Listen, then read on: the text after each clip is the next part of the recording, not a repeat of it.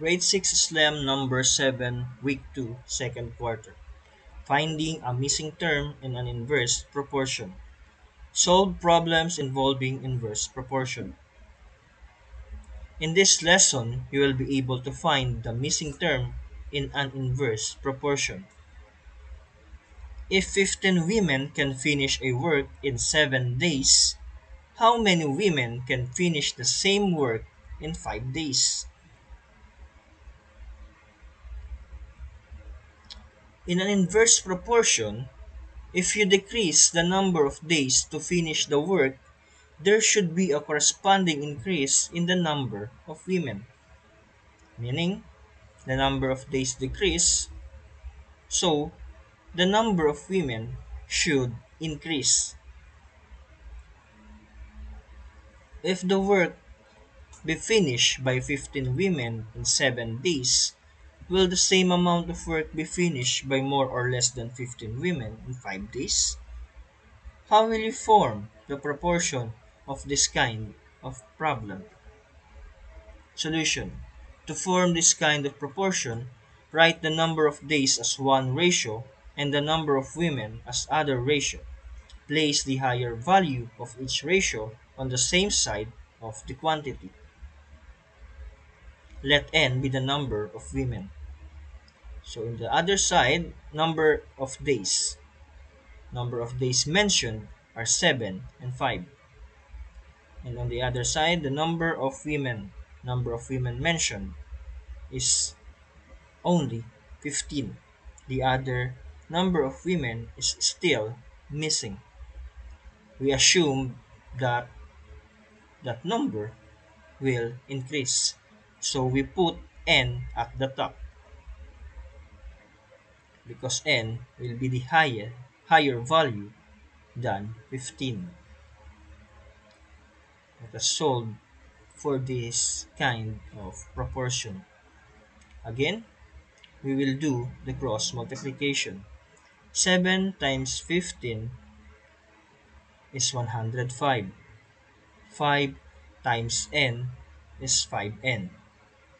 Divide both by 5 and cancel out those two 5's that will leave letter n alone. 105 divided by 5 is 21. Meaning 21 is equals to n. Therefore, 21 women are needed to finish the work in 5 days. As you can see, as the number of days decreases, the number of women increases. This is an inverse proportion. Another example. A quarantine facility had provisions of food for 15 patients in 6 days. How long will the food last for 10 patients? So, in this problem, the number of patients decreases.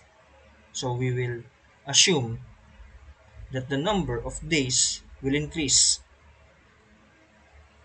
To form this kind of proportion, write the number of patients as one ratio and the number of days as the other ratio.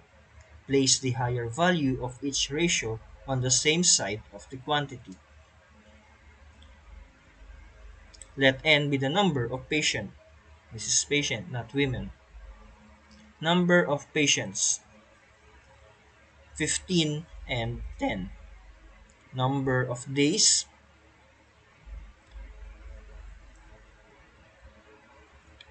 n and 6. N because there is no second days mentioned.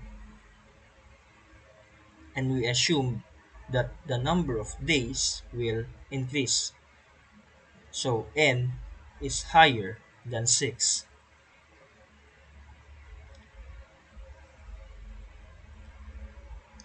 Let us solve this proportion by doing cross multiplication. 15 times 6 is equals to 90. 10 times n is equals to 10n. divide them both by 10.